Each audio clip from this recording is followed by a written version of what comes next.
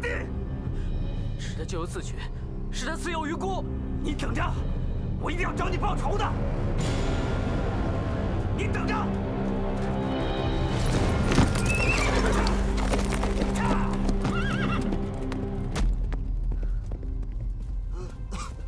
公子，现在该怎么办？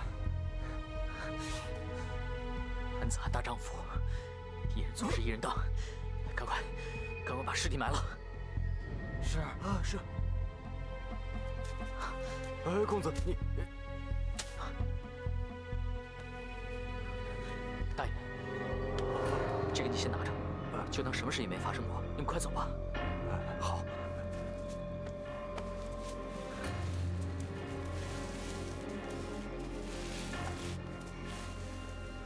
没想到这个人还挺有担当的。糟的是，死的是于沧海的儿子。林家这次怕是要大祸临头了。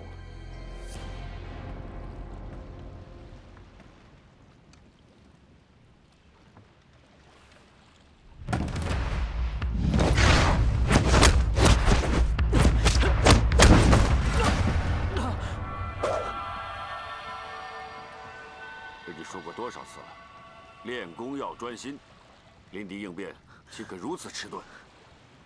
刚才如果不是爹，而是你的敌人，此刻你的右臂还在吗？对不起，爹。平之，怎么了？身体不舒服吗？我没事。怎么了？还在为下船舱的事生气呀？好了，别生气了。你爹决定把一切都告诉你了。你娘把酒菜都准备好了，咱们爷儿俩边吃边说。来，是。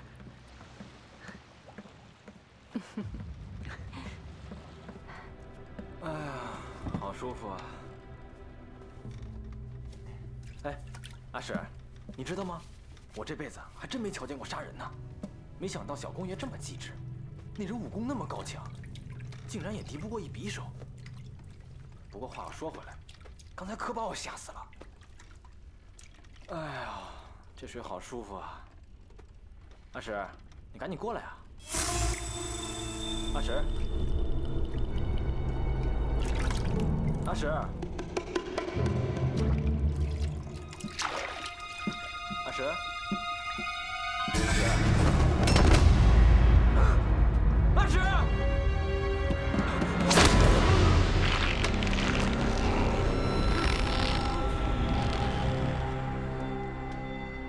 辟邪剑谱。你刚才在船舱里找的就是这个吧？爹，这个不是我们林家的家传武功吗？为什么要藏得这么隐蔽？你的曾祖远途公，当年就用这门剑法打败过很多武林中人。后来，我们一家为朝廷办事，不再理江湖的纷纷扰扰，可是仇家却始终在。这些年，我之所以没有把剑谱给你，最主要的原因就是怕仇家来寻仇，导致不必要的伤亡。尤其是青城派的于沧海，他的师父常青子就败在你曾祖父的手里。此人心胸狭窄，本是一大祸患。不过现在好了，现在好了。你爹如今告老还乡，所以特地给青城派的于观主送去了礼物，希望大家化干戈为玉帛。前几天接到了于观主的回信，说一切皆可商量。几十年的恩怨总算有着落了。你爹也希望你能够继承家中的辟邪剑法，将林家的武功发扬光大。只可惜，这辟邪剑谱并非全谱，在72路剑招之外，你曾祖远途公据说还有一套秘诀，却不在此剑谱之中。爹，那套秘诀现在在哪儿？你会不会？爹爹确实不会的。昔年你曾祖将这剑谱传于你祖父之时，这秘诀已然失传了，到了爹爹这一辈，则更是一无所知。爹，你放心，孩儿他日勤加苦练，一定会悟出其中的奥秘的。不，绝对不可以。为什么？这总有一天你会明白的。不过现在还不是时候。林大人，不好了！阿正在澡堂里被人杀死了。什么？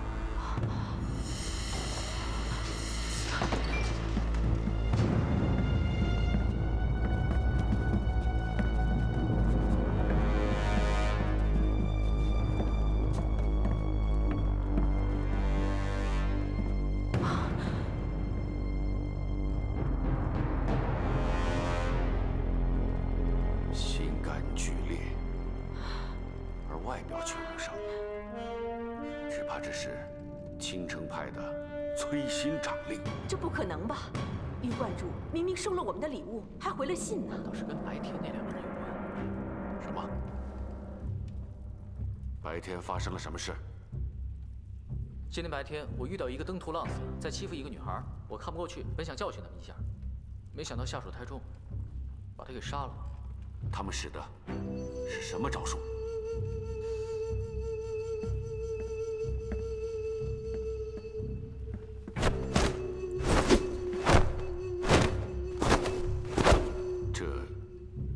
这是青城派的武功。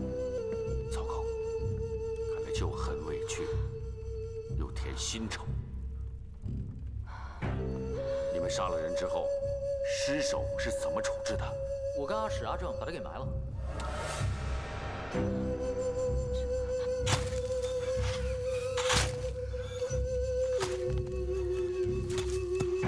你确定就在这儿吗？确定。快点挖！大人，有发现。阿史，看来这事儿真的跟白天的事情有关。不行，男子汉大丈夫，一人做事一人当。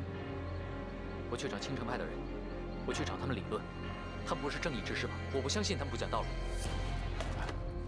无论正派邪派，他们都是江湖中人。江湖中人是要拿手上的功夫说话的。你要去给他们解释清楚，可你知道他们肯不肯听你解释呢？那怎么办啊？既然已经被盯上了，想要摆脱恐怕很难。倒不如现在就开创，只要到了你外公金刀王家，就可以请江湖中有名望的人，将这件事情说清楚。现在最重要的是按兵不动，不要有任何节外生枝。我知道了，爹。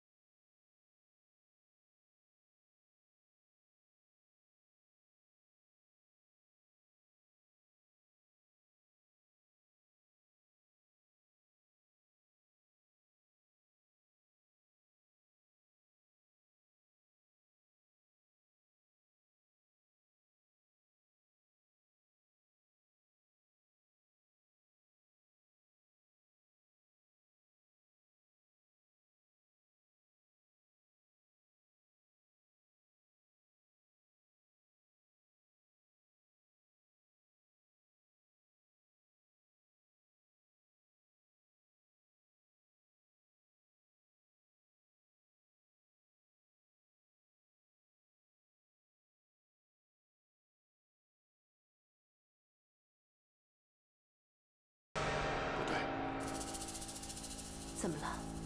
怎么这么静啊？平时就算大家都睡了，也得听到打更人的脚步声。可是，不会吧？船上有那么多的机关，又在水面上，应该不会有什么事。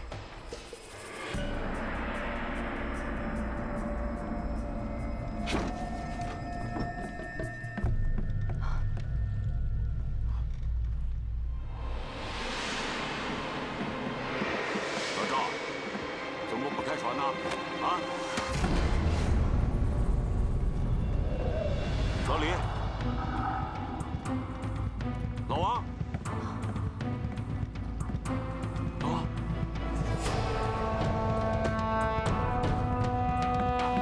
老刘，谁？到底是谁？是青城派的朋友吗？有种的出来，跟我林震南一较高下！出来啊！出来啊！出来！老爷，你千万别这样，他们不敢正面冲突，就是怕你的辟邪剑法。他们现在这样，就是要我们胆战心惊，要老爷神志慌乱。你可千万别上他们的当。你看看，糟了，平之，平之，平之，平之！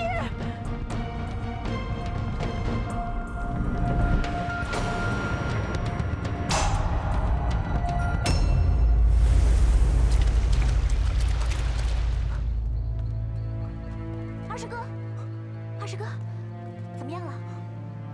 船上好多人都莫名其妙的死了，现在就只剩下他们一家3口了。没想到青城派的人这么歹毒，我已经飞鸽传书给爹了，爹到现在还没赶来。你说现在该怎么办呢？小师妹，你想什么我知道，你可千万别轻举妄动。师傅说的话你没忘吧？可是我也不能见死不救啊！再说那个小子也是为了救我嘛。不管怎么说，这是青城派和林家的私人恩怨。如今师傅未到，我们一定要小心行事，千万不能和青城派先撕破脸皮。况且，这次是于沧海亲自下手，你要是有什么闪失，我怎么向师傅交代？我不管，反正他我是救定了。哎，小师妹，小师妹！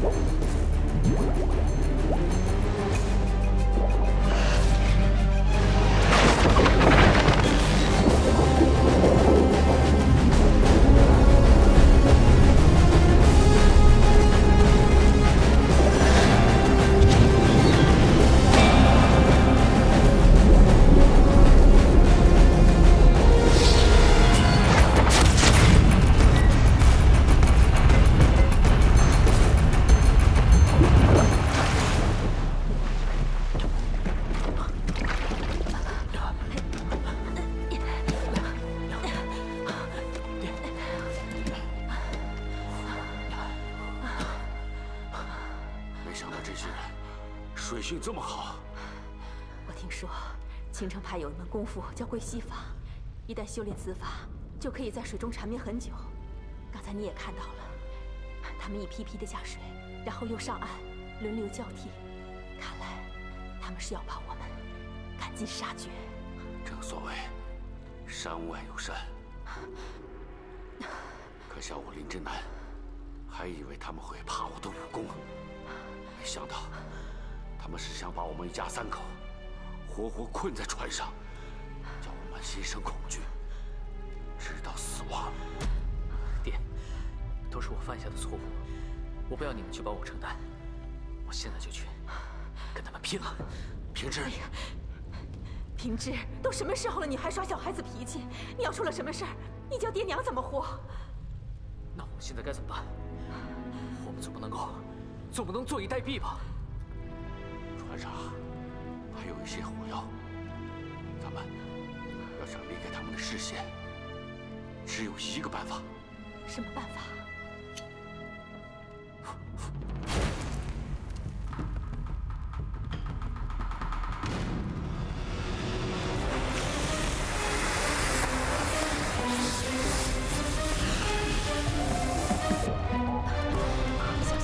知道了，娘。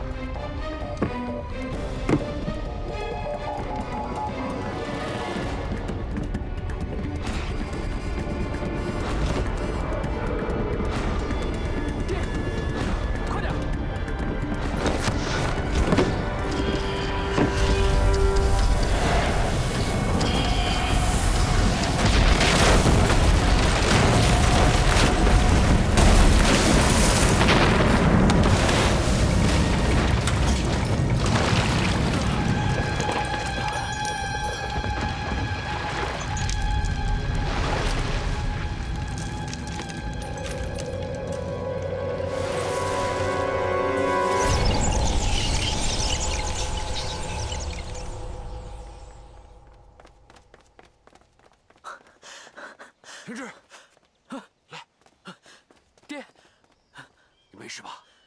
我没事，娘呢？应该在附近吧？快去找！怎么了，爹？你闻闻，怎么会有一种特殊的味道？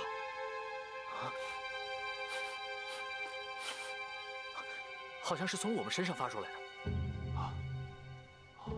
我知道了，一定是青城派的人怕我们逃走，在我们船上涂抹了什么东西，所以有这种味道。糟糕，他们马上就会追来的。那怎么办呀？先把外衣脱了，再抹点泥在身上。快点！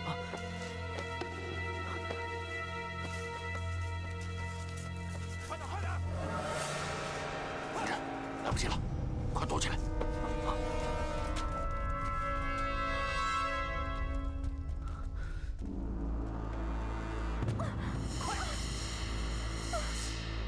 师弟啊，这个林子不大，咱们搜一搜。别搜了，有这个女人在，还怕这对父子跑掉吗？林志南，你给我听好了，你的夫人在我手里，你最好乖乖给我出来，不然的话，我要她好看。明智，哼，这对父子也够无情的。师兄，等着瞧吧。走。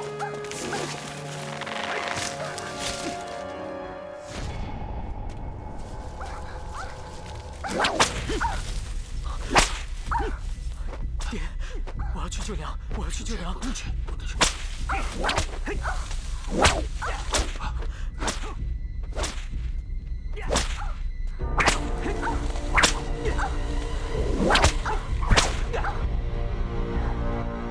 师弟，看来打人是没用了啊。那么玩点什么呢？哼，有了。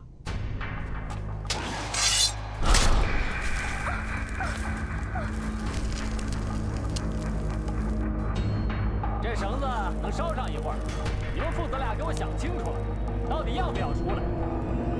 等到这根绳子烧断了，地上这把剑刺死这个女人，可不要怪我们。有本事别出来啊！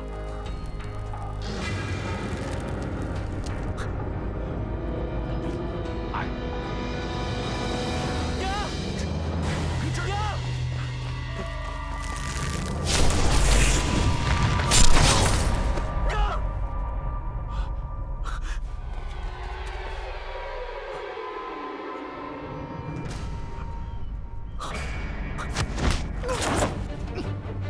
我早就说过，要抓这小子还不容易吗？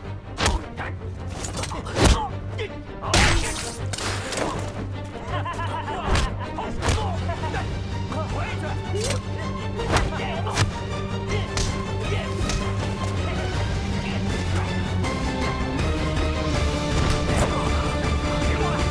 过来我就杀了！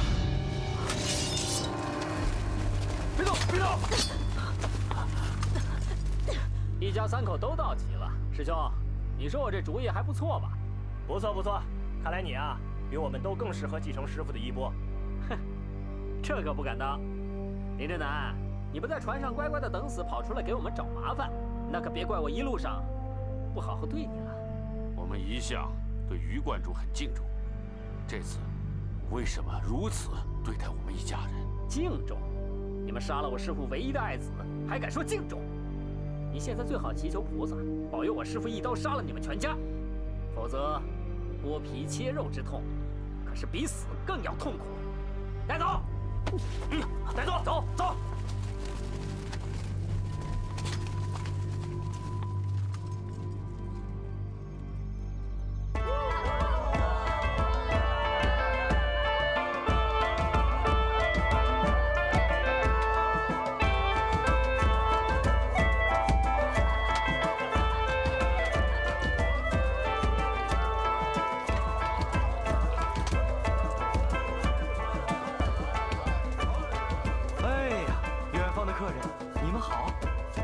坐下来喝杯酒，再看看我们精彩的表演，然后再给我们一点点赏金。去，一边待着。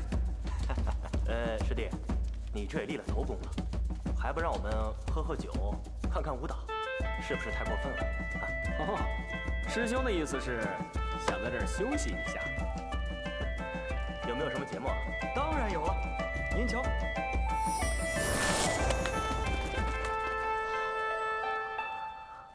哎呦，原来还会变戏法啊！这算什么？我还能把活人变没呢。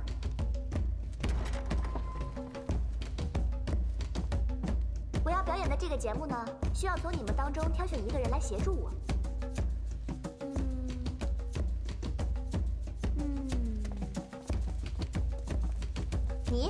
你吧。哎，你想干嘛？哎呀，不过是变个戏法，地方就这么大，你还怕他跑了不成？小姑娘，尽管变，不用管。你过来，进去。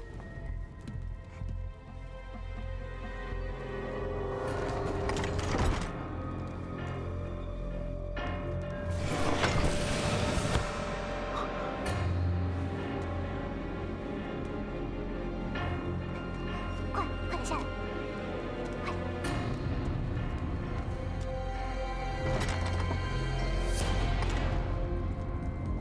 好。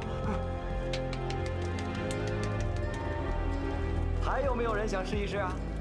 来，真是有蹊跷。先把那个人给我变回来，再变其他的。变回来。这个。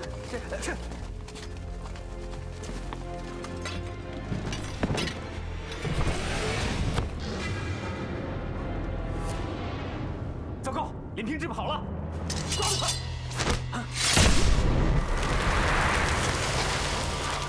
怎么回事？都怪我，我去把他追回来。不行，你看好这对夫妇，其他人跟我去追林平之。是。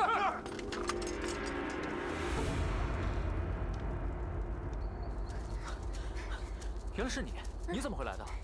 你能拔刀相助，我自然也不能见死不救啊。原来你会武功啊？那你上次怎么会武功就不能采珍珠了？怎么，你怀疑我？你说我要是坏人的话，我干嘛要救你啊？姑娘，你误会了，我不是这个意思。怎么？好臭哦！哦，我爹为了让我躲避青城派的人，在我身上抹了泥巴。泥巴？哎呀，可是真的好臭，好臭！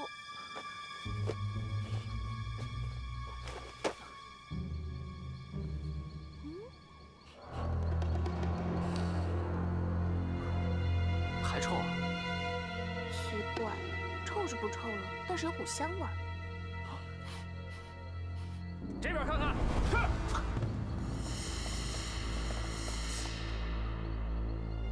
我已经闻到他身上的万里香了，他一定就在这附近。给我搜！是。原来你身上的香味是被别人给种下的，早知道刚才就不要脱衣服了。其实我都无所谓，我只是怕拖累你。那你可以放心了，就算他们抓到我，也不敢对我怎么样。都给我搜仔细了，别让他们跑了！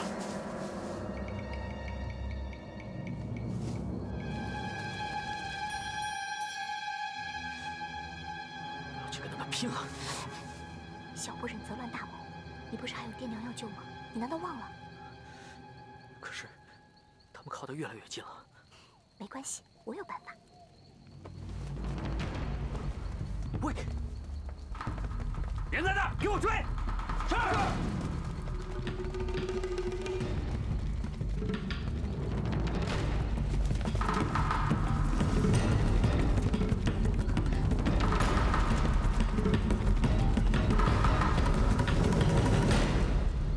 给我搜！是。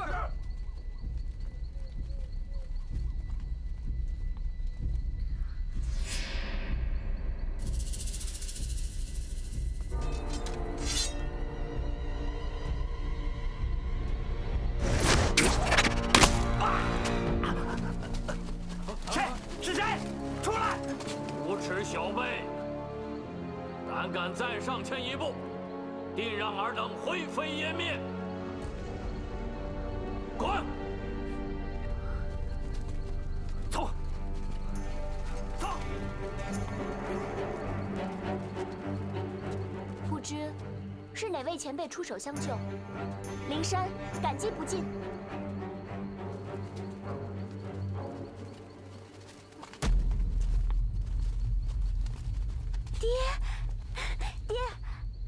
们来了。我们在路上遇见了德诺，才知道你惹了这么多的事。幸好来的只是几个无名小卒，如果是于沧海来了呢？那我们华山派和青城派，不就结下梁子了吗？那女儿也是为了救人吗？那林平之呢？我为了帮他引开青城派的人，跟他走散了。看来这件事闹得不小啊。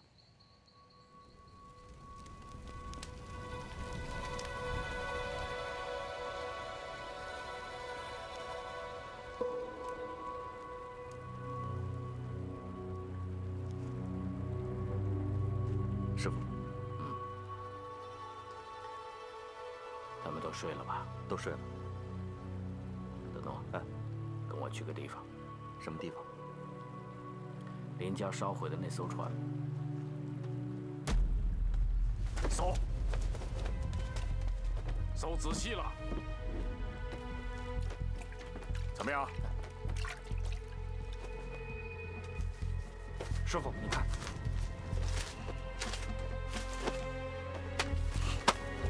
再搜。是。看来于沧海这么劳师动众，就是为了避邪剑谱。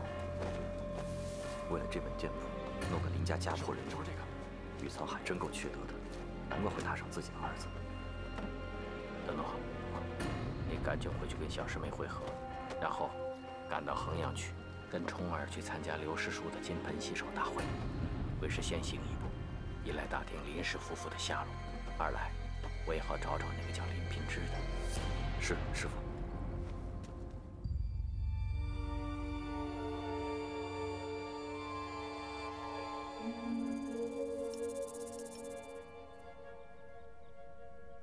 你说玉娘为什么会为了一个男人背叛我？难道我对他还不够好吗？为什么爱情可以让一个人迷失呢？你说，如果有一天我遇到爱情，我会变成什么样？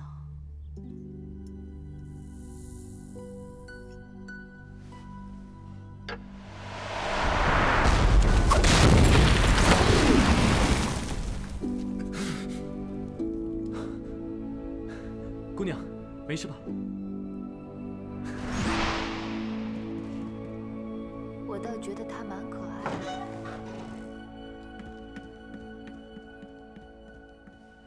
参见教主。有什么事要回禀吗？回教主的话，衡山派刘正风要金盆洗手，退出江湖。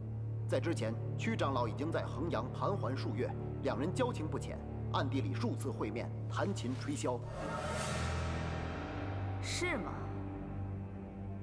他们一个是神教的左右手，一个是正教的卫道士，居然还能有交情，实在是太匪夷所思了。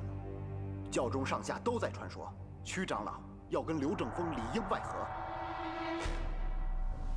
哼，是吗？属下是否要前往衡阳探听虚实？不用，退下吧。是。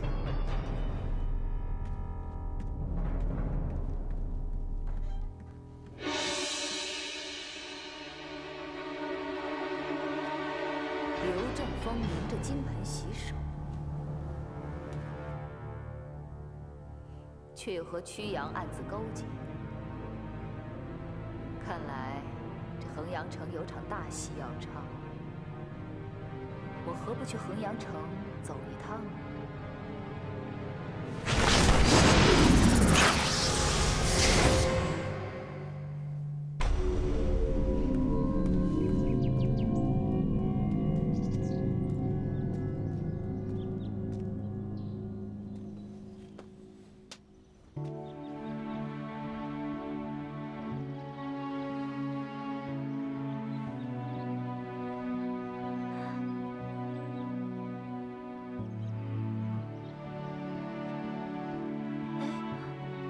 菩萨的石像怎么会缺了一个口？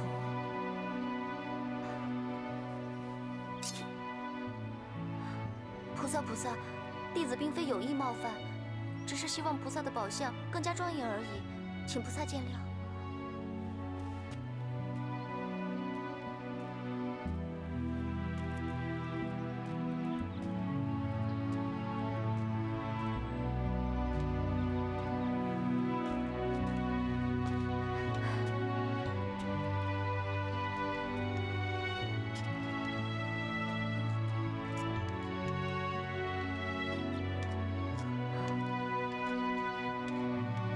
看她的打扮，应该是衡山派的师妹，怎么这么虔诚，居然跑了刻石像？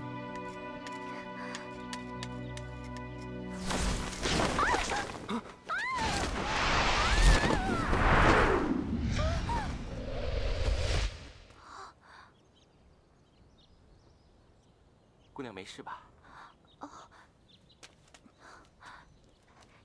谢谢施主相救。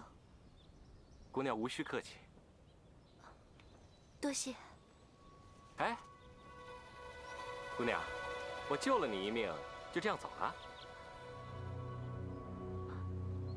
我看姑娘长得那么漂亮，为什么要出家呢？这样吧，你嫁给我好吗？你胡说什么？我万里独行，田伯光向来说一不二。我说要你嫁给我，你就必须嫁给我。你无耻！啊！放开我！别动！好香啊！这么香的女人，不留给我，留给谁呢？走，我们入洞房。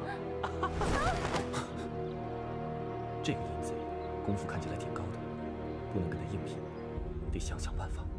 你可真漂亮！大胆狂徒！光天化日之下，竟敢强抢民女！什么人？鬼鬼祟祟的算什么英雄好汉？有种给我出来！哼，我本来就不是什么英雄好汉，我是青城派的于沧海。真的假的？我要骗你的话，于沧海就不是人，就是王八蛋。你就是那个臭名远扬的采花大盗田伯光吗？那臭名远扬的是不敢当，采花倒是在下的爱好。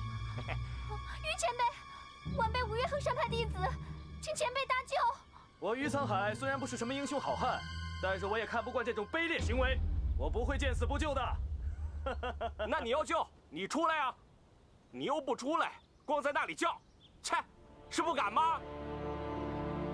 老夫呢，相貌丑陋，不想见人。不想见？哼，我看你是不敢出来。既然这样，我也不必为了你这种缩头缩尾的人耽误我的好事。既然不见，那就再见。走。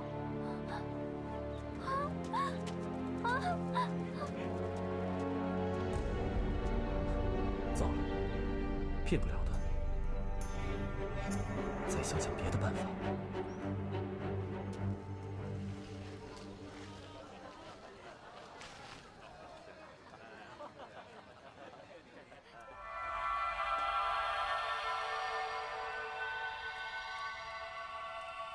小娘子，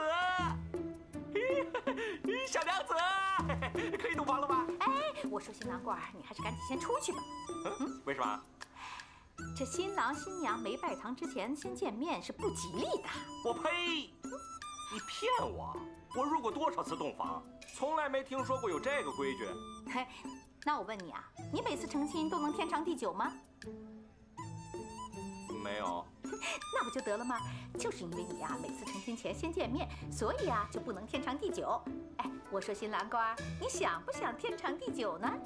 想啊，当然想啊。想，那你就赶紧出去吧！啊，去！哎，那你快点啊！怎么了？你这新娘子会不会是个傻子呀？怎么一动不动的？你才是傻子呢！他的穴道被我点住了。我要是不点他呀，他比你们还疯狂呢！去！快！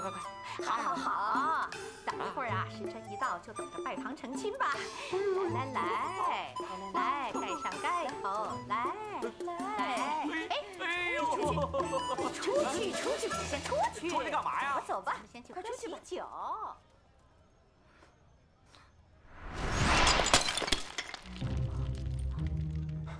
衡山派小师妹，我是华山派令狐冲，我来救你了。好，喝。来，咱们再喝。哎，不喝了。哎，我说大姐，可以入洞房了吧？当然可以啊，不过你得给银子。对呀，我们的银子呢？不是什么银子，我不是给你们了吗？之前那是做媒的银子，现在是进洞房的银子。对呀。你们也太贪心了吧！那银子是没有，不过人倒是有一个。哎，如果呀，你们两个要是觉得寂寞难耐，可以找我呀。去。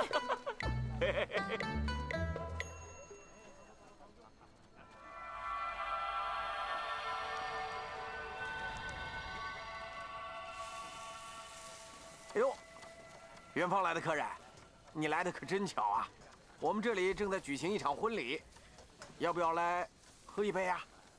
好啊，沾沾喜气也好。哎，好好好，不过这个酒不能白喝呀！啊，你得给新郎出个难题儿，他要是过了呢，就可以进洞房；他要是不过呢，哎，就得继续在这儿喝酒。啊，这是远方来的客人，哎，这是新郎官。嘿嘿。那行，我问他一句话，答得出来就让他进洞房吧。好啊，你问。春眠不觉晓，下一句是什么？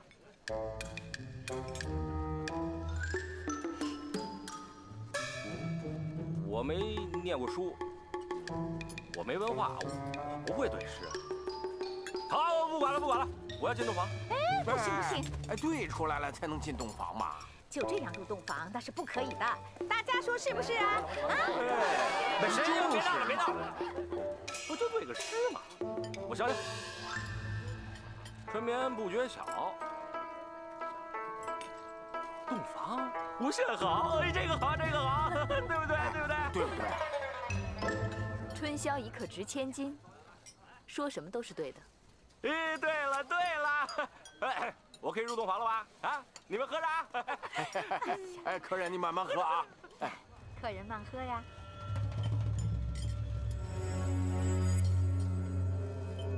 小美人儿，我来了。哟，小美人儿，让你等急了吧？一会儿我让你爽个够。哎呦，害羞了，不要怕，不要怕，我会疼你的。我漂亮吗？哎，哪来的丑八怪啊？臭小子，我的小尼姑呢？你把我小尼姑换哪儿去了？你爷爷我就是小尼姑。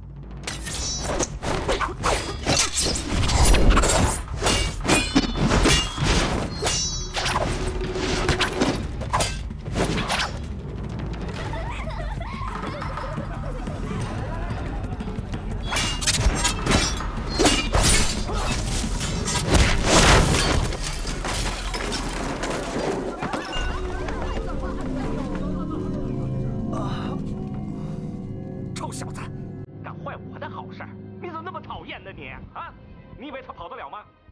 你不想想我是谁？万里独行田伯光。